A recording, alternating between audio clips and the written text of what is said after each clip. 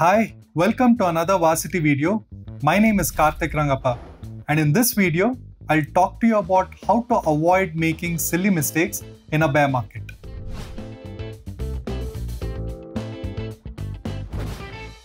The most recent bear market that we witnessed was the COVID-led market crash in early 2020. The strange thing about this particular crash was the speed at which the markets cracked and the speed at which the markets recovered from this crack, like as if nothing changed fundamentally. This strange bear market behavior, especially the quick recovery part, introduced many new and young investors to the market. Unfortunately, most of the new market participants now believe that all bear markets subsequently end up in a V-shaped recovery. But this is certainly not true. Let me share some bear market stats with you. Asian financial crisis, starting from August 1997, markets cracked a whopping 38%. Time taken to recover from the crash, 500 days. Dot-com burst 2000, markets cracked 52%. Time to recovery, 975 days. Subprime crisis 2008, markets cracked 60%. Time to recovery, 700 days. Carry trade unwinding in 2010, markets cracked 30%, recovered over 800 days. 2015, markets cracked 25%, and it took nearly 600 days to recover 25%. Now contrast these bear markets with the most recent COVID crash that we had. Markets cracked 38%, but the time taken to recover from this crash? Just 200 days. Of course, I've not considered many smaller drawdowns in the market, which also takes time to recover and seldom posts a V-shaped recovery. So given that a typical bear market is unlike what we witnessed in 2020, what is it that we should expect from a bear market? And most importantly, how do we position ourselves to ensure that we navigate through this bear market as safely as possible?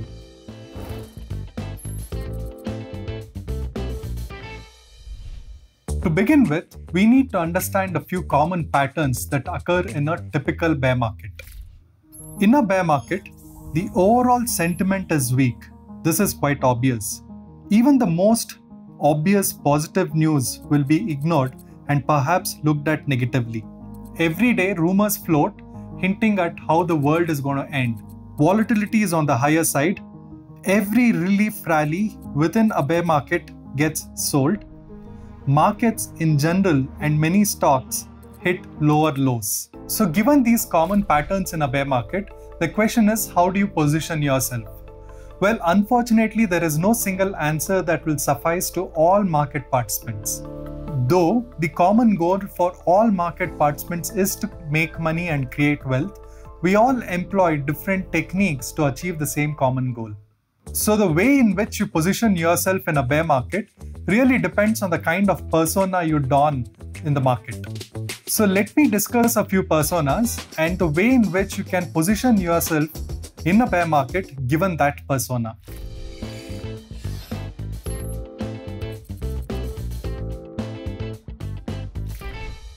I'll start with the two simplest personas in the market.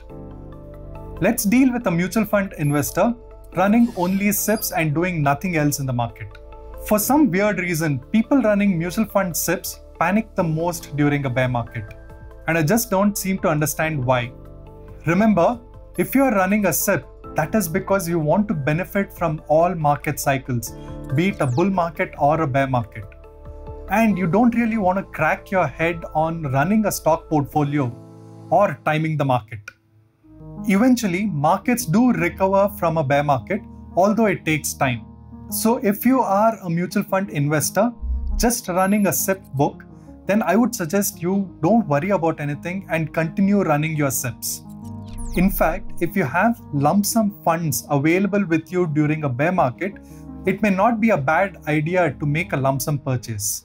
Overthinking, panicking, and completely stopping your SIPs during a bear market is one of the stupidest things to do for a mutual fund investor during a bear market. So please don't worry, continue your SIPs and eventually they will recover from the drawdown.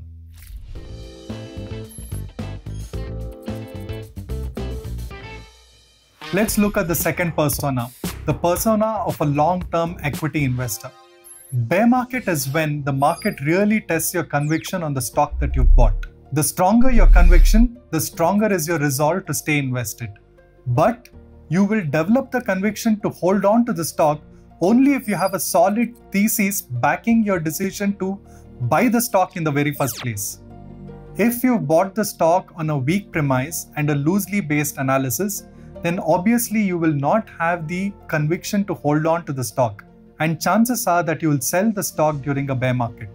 Of course, this is easier said than done. I have seen veteran investors with solid research selling their stocks during bear market.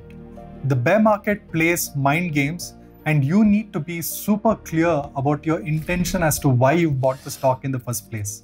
You hold on to the stock as long as the business fundamentals haven't changed.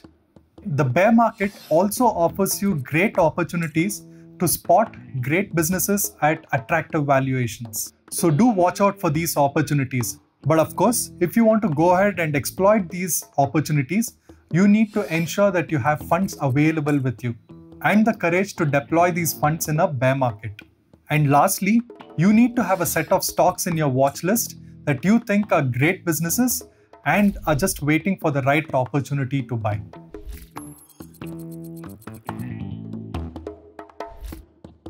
So those two were investor-based personas. Let's move ahead to the traders now. To begin with, let's deal with an equity positional trader.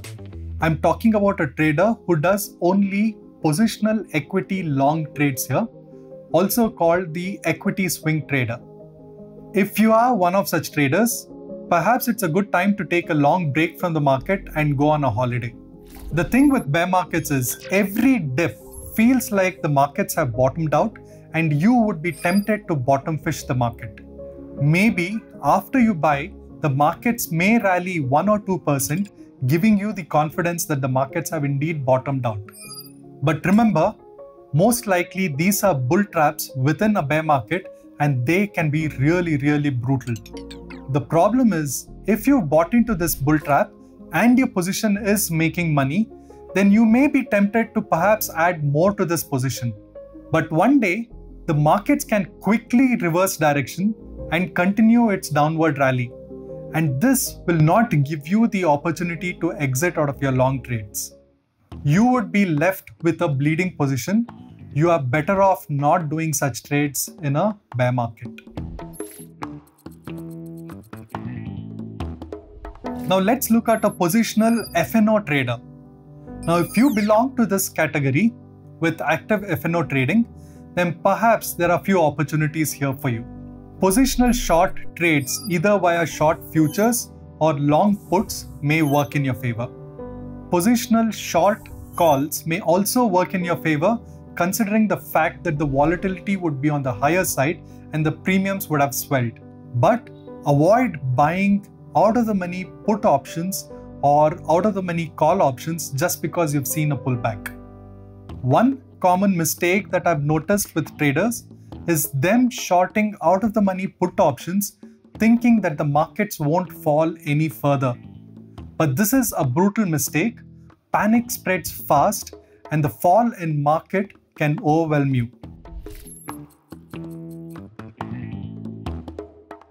So please do avoid shorting put options in a bear market.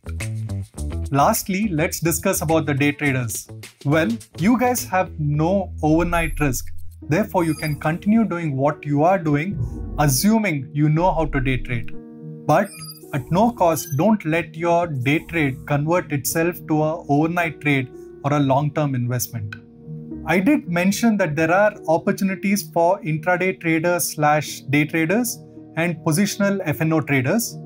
But you can exploit these opportunities only if you know all the nuances involved with the financial instruments you're dealing with and the risks involved.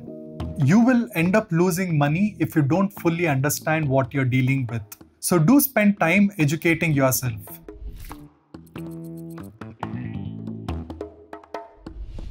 I did discuss a few personas in the market, but in reality there could be many more. For example, you could be a futures long only trader, or you could be a long call options trader, or you could be an options trader dealing with only option spreads.